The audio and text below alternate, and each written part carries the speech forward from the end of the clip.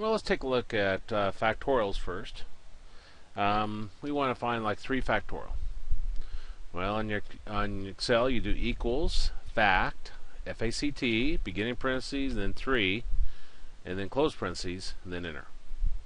That gives you 3 factorial. And if I wanted 7 factorial, I'd do equals fact, beginning parentheses, 7, close parentheses. Now that's a factorial. Now let's look at combination.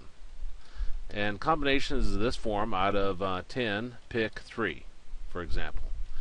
Combination, order doesn't matter.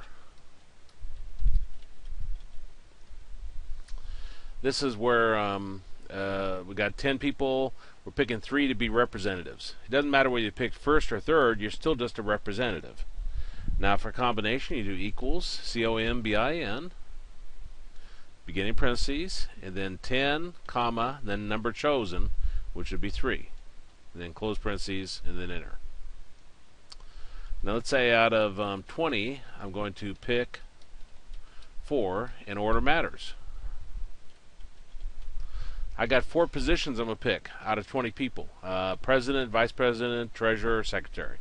Well, if you picked to be President versus Secretary, those are 2 different positions, so definitely order matters. So I do equals, permutation is order matters. So permut, P-E-R-M-U-T, beginning parentheses, 20, comma, 4, close parentheses. And that would give us our permutation. So that's how you do factorial, combination, and permutation.